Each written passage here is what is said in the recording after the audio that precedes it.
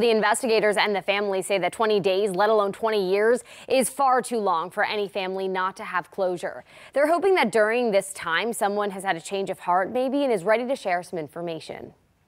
That was at my mom's wedding. Shannon Bishop Burris's camera roll of pictures. That's him just chilling. Will never replace making new memories with her brother, Orlando.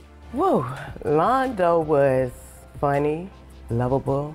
He loved his family. But in October of 2000, 2 months short of his 24th birthday, the young father was shot and killed. As far as we know, no one disliked him.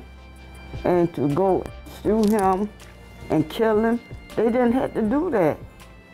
They really didn't. They didn't have to shoot him.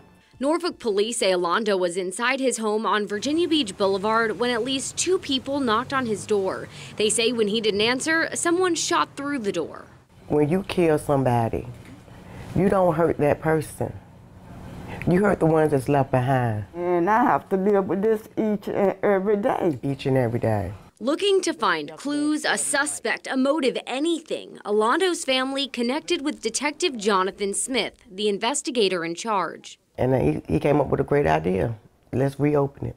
Let's see what people are gonna say. This has been 22 years.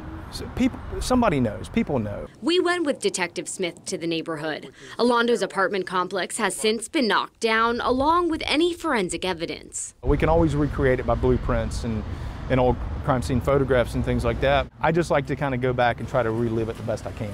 Over the years, others may have also done the same. The hope is that they will now have the courage to share what information they know. Somebody doesn't have to say, hey, I know the person that did this. I mean, they could, hey, this is what I've heard over the years. This is what I do every year. We'll go out there for his birthday. You know, anything. Like I said, it can be small. It could be a big deal for us to get this case solved.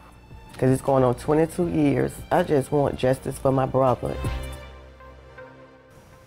Now, if you have any information on who may have killed Orlando Adams in October of 2000 on Virginia Beach Boulevard, you can be eligible for money. The Crime Line will pay cash for any tips that lead to an arrest. You will stay 100% anonymous, whether you call the 188-LOCK-YOU-UP number or you send a message through the P3 app. Blaine, Jessica.